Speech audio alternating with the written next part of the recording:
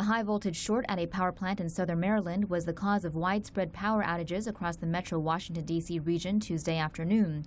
A spokesman said the White House lost power for around 10 seconds, while the State Department was forced to conduct its daily press briefing in the dark.